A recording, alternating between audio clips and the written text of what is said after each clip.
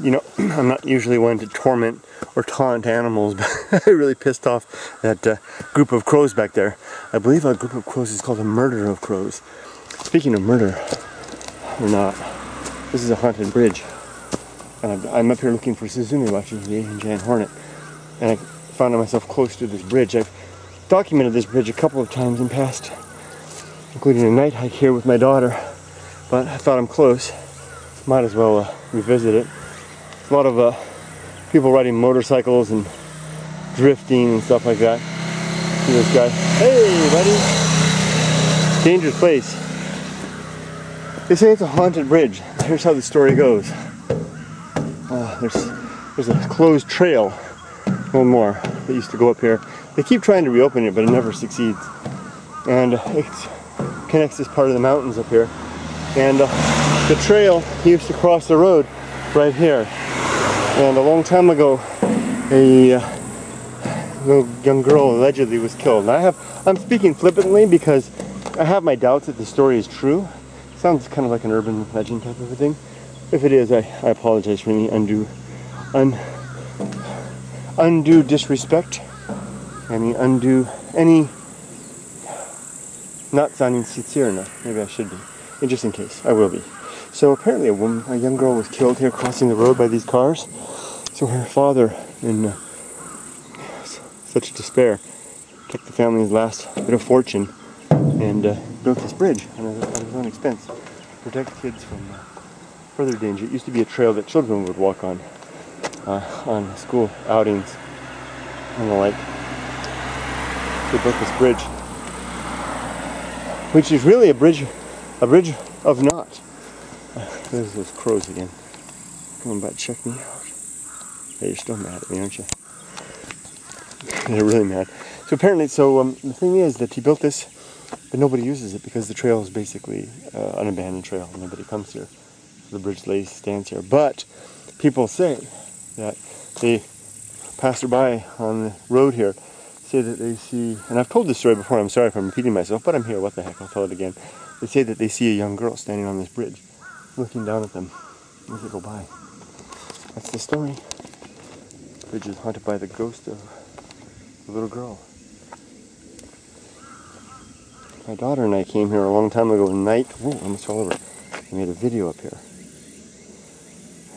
It's kind of spooky. I'll link it below or at the end.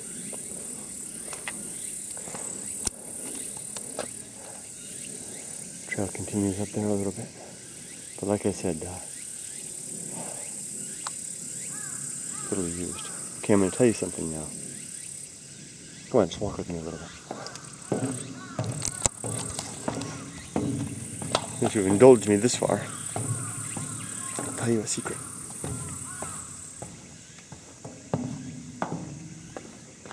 Wipe that smile off your face, Kurt. Yeah, that's better. Come on. It's not a happy thing. Up here. Let's go look. I'll leave the bridge behind.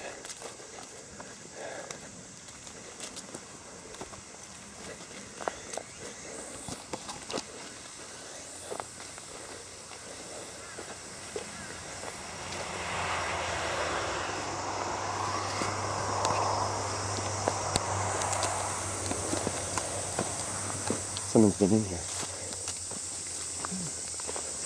Cleared the woods a little. Usually this is nearly impassable. Like I said, civic groups sometimes get it in their mind to open this trail and they'll come through and clear it. But it won't really last. And eventually it'll be overgrown again. I think it's because the vibe and the feel and the history of this place makes it so people don't want to come here.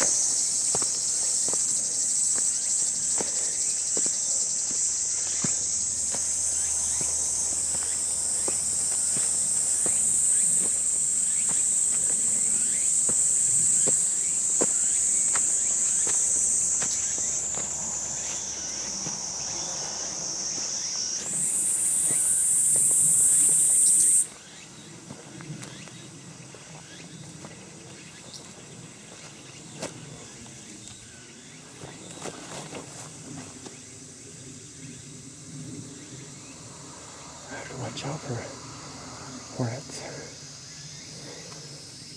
But a big creature just flew away off that tree.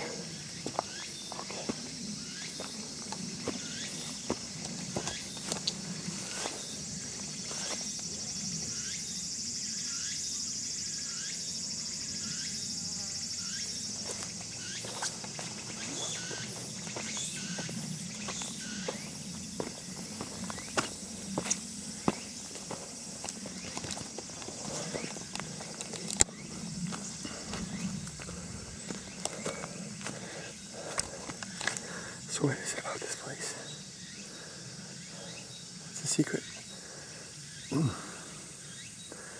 Well, see, now I'm hesitant to even talk about it. It just doesn't seem right. But I'll just tell you and leave it at that, and I'll turn the camera off and leave it at that. Have you ever heard of Aokigahara, Sea of Trees near Mount Fuji? I rarely talk about it unless it comes up to capacity. It's a famous forest for many reasons. Historically, for a long time, it's had a lot of history there. Famous for its weird geology and landscaping and natural topography. Sea of trees, very tangled, kind of like this back here.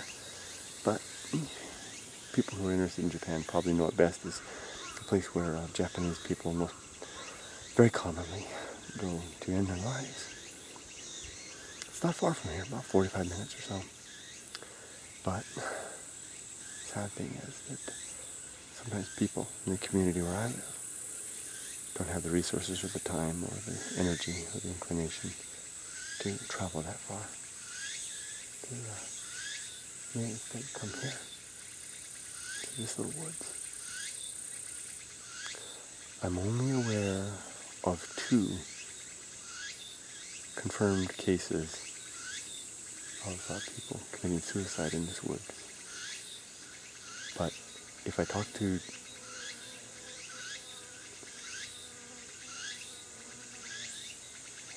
local Japanese people, buzz and getting buzzed, they'll tell me that